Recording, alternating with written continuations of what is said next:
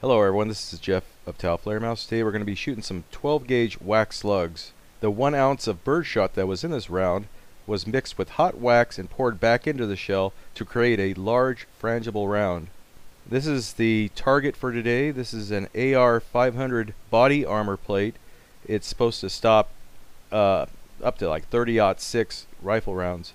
The black texture coating on it is kind of like a really thick bed liner that's supposed to capture all the bullet fragments. We'll see how that works with a wax slug. Darren is using a Benelli Nova with a 28-inch barrel. Oh my God! Oh my! We were very surprised at how well this large 1 ounce slug was absorbed into that Paxton coating. Now bear in mind this round is about the size of the tip of your thumb. Very large round carrying a lot of energy. And you can see some of the shot kind of spitting out the hole, but we didn't see any spalling at all or splattering of that fragile round. Left a pretty good size hole in that coating, and you can see how the coating is bulged out a little bit. And if we flip the plate over, you can see there's no deformation at all of the backside of the plate. Next we'll be shooting just a plain steel plate to show you what spalling looks like with a wax slug. Whenever you're ready. Wow. Wow.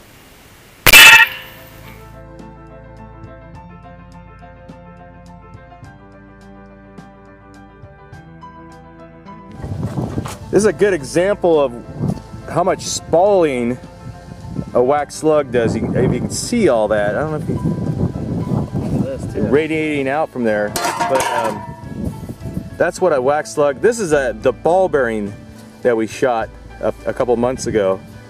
So a ball bearing, man, I love those things, man. Those things were just very accurate. Yeah. So that's what a wax slug, a 1 ounce wax slug does to a steel plate. I wanted to show how close this little camera is to this plate. I would normally never put a camera that close to anything that would spall, but I have no worries with these AR500 plates. Whenever you're ready.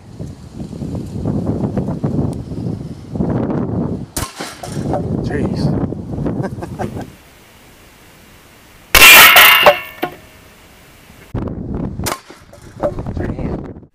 The second shot went pretty much the same as the first shot. The round hit just a couple inches away from the first one, where the coating was actually already bulged and kind of damaged.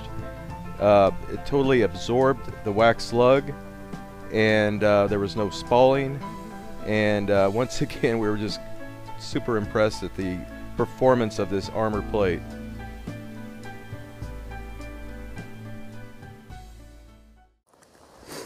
How many rounds is it supposed to take repeatedly?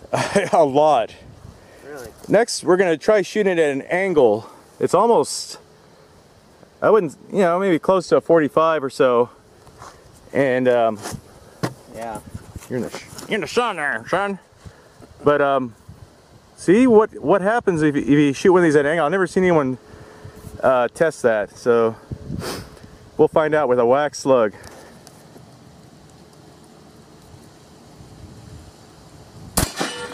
Wow. I want to shoot it higher.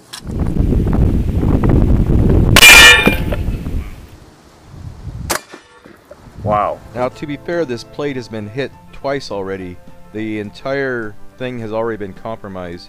It looked like the majority of the shot was captured in the Paxton coating. You saw a little bit of a powder residue from the wax, and upon examination you can see where the round hit kind of sideways, and it started really ripping the coating apart from the steel plate. But still, the whole test of this thing really impressed us, shooting it with wax slugs.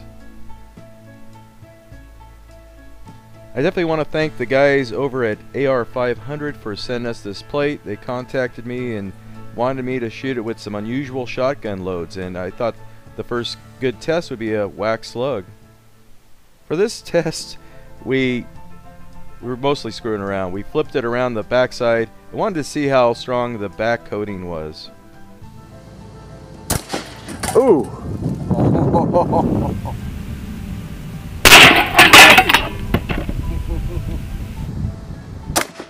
Ooh!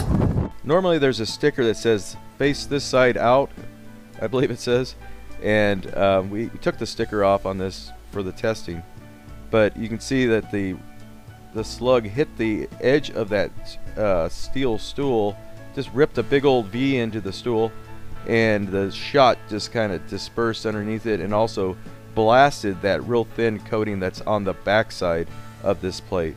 So always make sure you put the plate in at the correct positioning.